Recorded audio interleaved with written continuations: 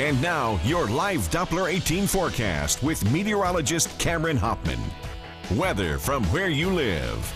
Well, rain in the forecast. We'll have a low pressure system continue to move further up to the north throughout the day today into tomorrow. That's going to bring plenty of rain along with it. We could be seeing in excess of 2 inches or more across the area. Now, the sun will return by midweek, so that's the good news, but how long will that stick around? As of right now, it is 38 degrees out there, winds out of the northwest, 7 miles per hour. So far today, a wind gust of around 14, that wind chill around 31 degrees as you step out the door this morning. Now, looking at precision, you can see that we are going to be dealing with some rain. Not quite yet. We're still staying dry. A lot of this rain is continuing to fall apart as it reaches our area. Now, a low pressure system to our south, which is just around the Kentucky-Tennessee border right now, will continue to move further up to the north throughout the day today and into tomorrow. Stall out.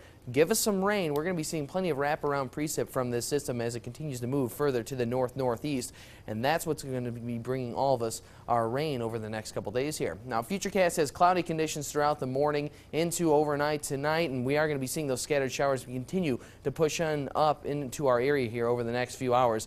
We're looking at some scattered showers during the morning, maybe the early afternoon, but by the evening, that's when we're going to be seeing our rain chances begin. Now, heavy rain overnight tonight, scattered showers, maybe even a few thunderstorms along with this system really over the next 48 hours here. Notice how this wraps around over the next 2 days. We're going to be seeing that low continue to rise up into the Ohio Valley and finally up into the Great Lakes area. As it does that, we are going to catch plenty of wraparound rain, maybe even a few flurries from this system as it continues to push further up to the northeast. Now, the good news, once again, things clearing out by Wednesday. Notice the clear, dry air out to our west. That's a high pressure system. That's going to move on in, take hold, clear things out for us for Wednesday. We're looking at sunny conditions that day and temperatures pretty cool as well. Winds will be out of the north that day, so that'll cool us down quite a bit. 43 degrees for your high temperature today. Breezy with rain showers, winds gusting up to near 25 miles per hour at times. Temperatures today right around average for this time of the year, 43 for the Lafayette area, 44 for Crawfordsville.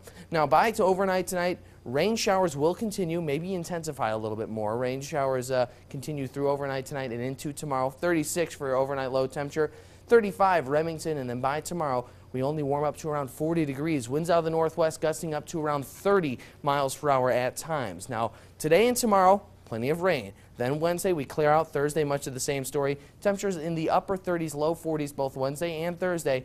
Friday, another chance for some precip, some wintry mix, and then Sunday, much of the same story, maybe even a chance for some flurries that day. So our best chance for snow, Liz, like you were saying earlier in the show, will be next Sunday. So we are going to be seeing at least some cooler temperatures moving on in, but really Wednesday and Thursday look like the nicest days of this week. And snow flurries. Snow flurries. Yeah. We're not really talking a whole lot. The lot. snow of the season always, it's kind of a teaser. It kind of melts when it hits the ground. You know, it hits the cars and it sticks to the cars, Yeah. and then, you know, you're looking at your lawn, you're not really seeing a whole lot of snow. So some flurries, looks like Sunday. Accumulation, we're not really talking anything more than maybe a dusting. All right. Thanks, Cameron.